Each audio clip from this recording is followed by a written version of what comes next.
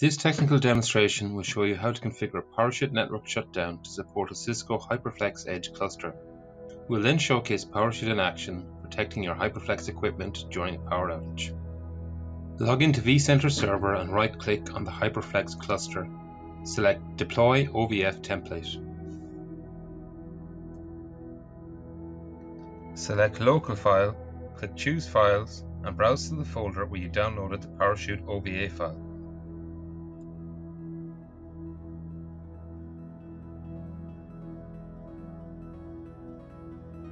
Enter a name for the PowerChute VM and click Next.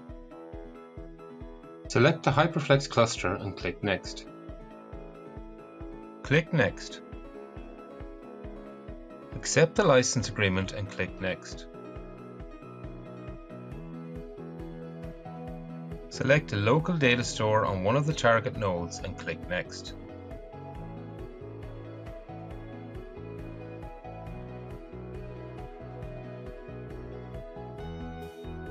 From the drop-down list, select Storage Controller Management Network. Customized template allows you to configure a static IP address and network settings for the PowerChute VM.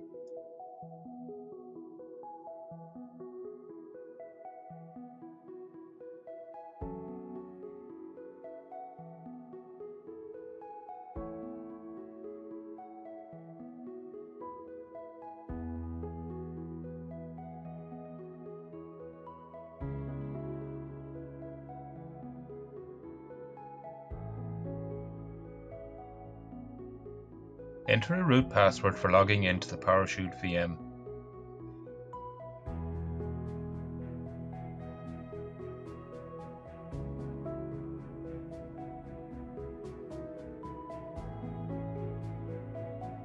Enable SSH access if required. Enter your preferred time zone and click Next. Click Finish to start deploying the PowerChute appliance.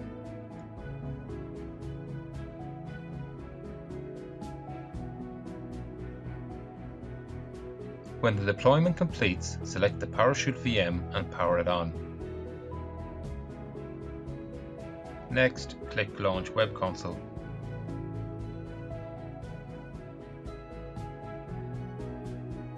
The console shows the PowerChute URL. Enter this in a browser to launch the step-by-step setup wizard.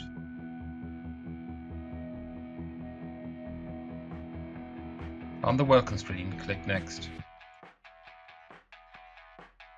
Choose IPv4 or IPv6 depending on how your network management card is configured. Select Host managed by vCenter Server and click Next. Enter the vCenter Server details. If your vCenter server uses a self-signed SSL certificate, enable the option Accept Untrusted SSL Certificates.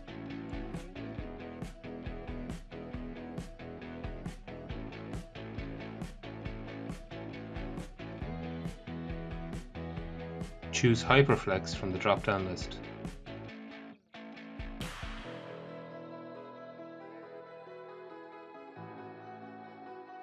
If vCenter is deployed as a VM on the cluster, select this option.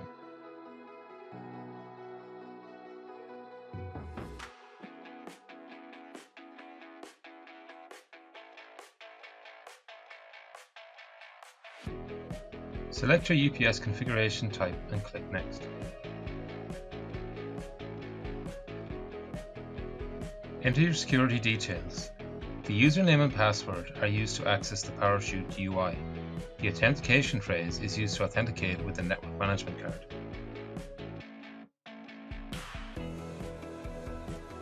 Enter the network management card IP address and click Next.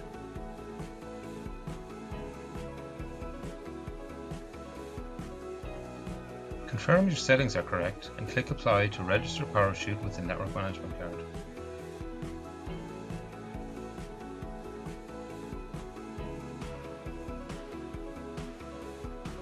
Click Next after registration is complete.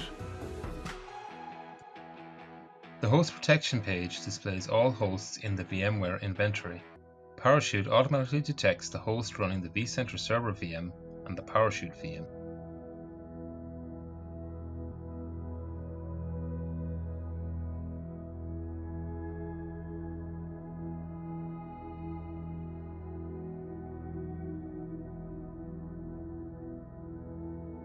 Enter the HyperFlex cluster IP address and credentials for the local HyperFlex admin user.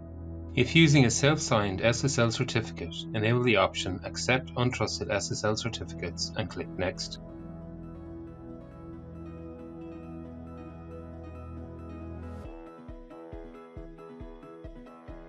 If your UPS supports outlet groups, select the one that's powering your equipment and click Apply. Click Next.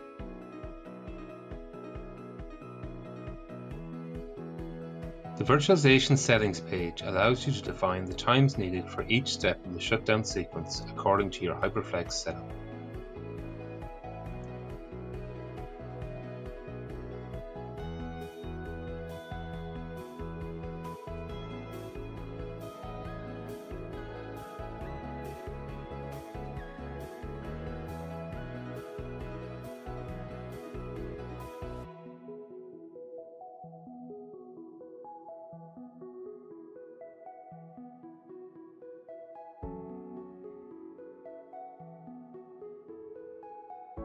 Confirm your settings and then click Next to apply the changes. We recommend enabling the option to turn off the UPS after the cluster is gracefully shut down. This helps prolong your UPS battery life instead of letting the battery drain each time there's a power outage. Click Finish to complete the setup.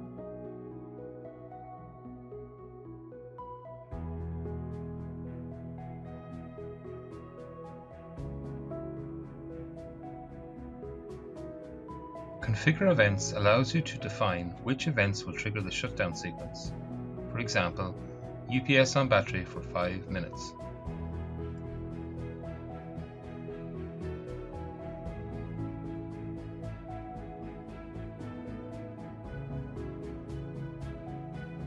Shutdown Settings allows you to configure the option to execute a command file or script during the shutdown sequence.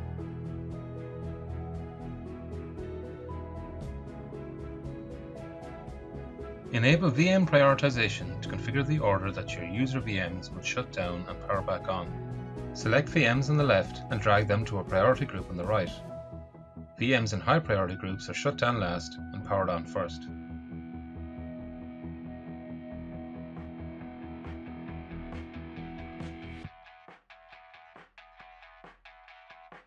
Set an appropriate duration for each priority group.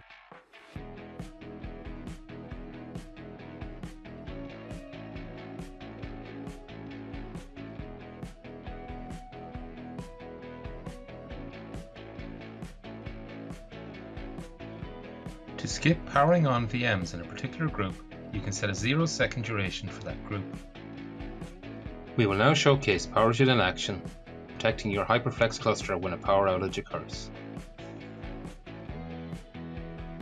The UPS has been running on battery power for the configured duration.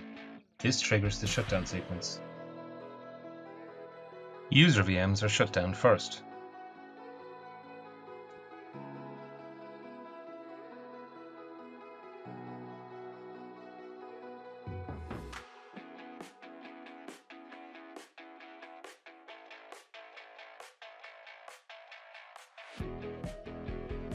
The vCenter server VM is shut down after the user VMs.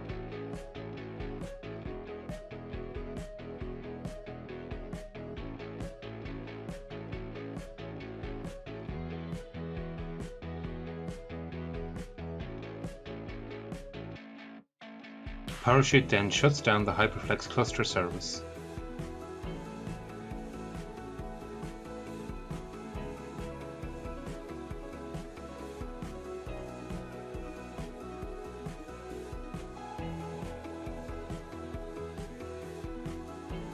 After the cluster service has been stopped, the HyperFlex controller VMs are then shut down.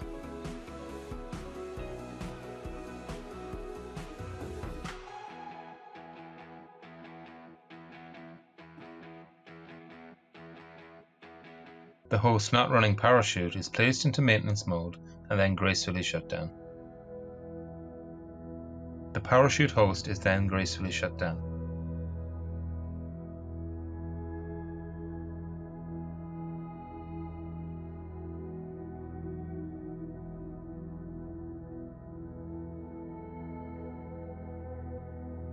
The nodes are powered on when AC power returns.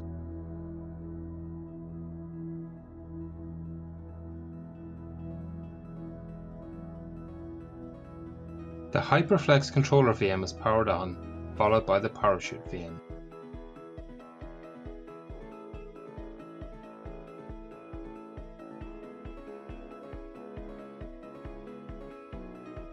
When PowerChute comes back online, it takes the other host out of maintenance mode.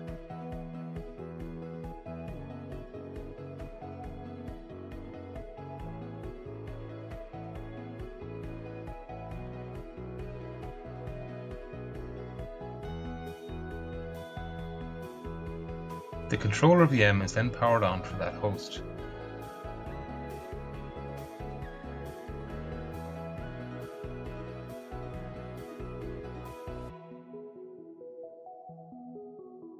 When the controller VMs come back online, the HyperFlex cluster service is started.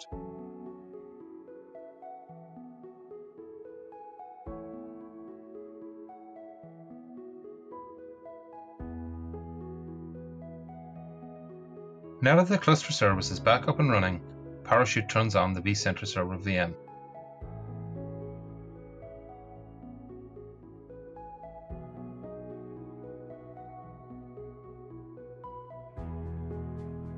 The user VMs are then powered on.